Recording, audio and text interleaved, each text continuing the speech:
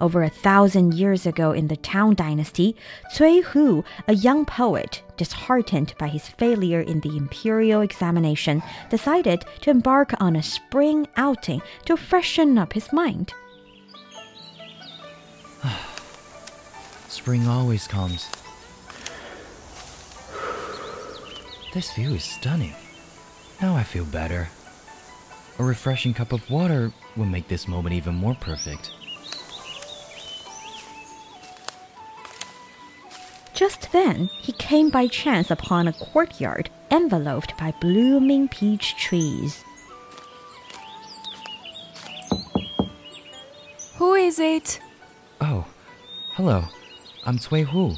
Might I trouble you for some water, please?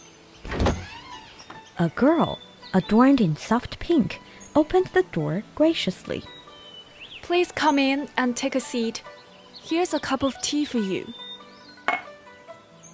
As Cui Hu settled down and enjoyed the tea, the girl stood leaning against a flowering peach tree. A soft breeze stirred, peach flower petals floated down like pink snowflakes.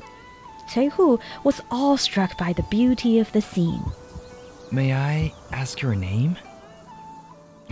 The tea is delightful. What blend is it? The girl remained silent, but she shyly stole a glance at him. Thank you for the tea. I think I should be going now.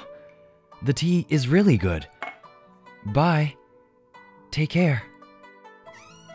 With a bow of gratitude for her hospitality, Cui Hu politely took his leave. If fate permits, may we meet again. The following year, Cui Hu returned to the same place, hoping to see the girl once more.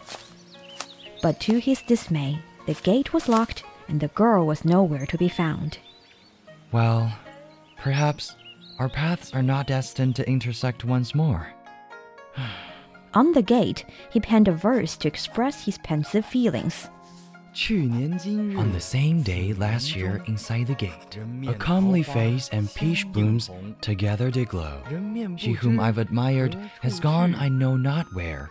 Only the peach blooms are smiling still in the spring breeze.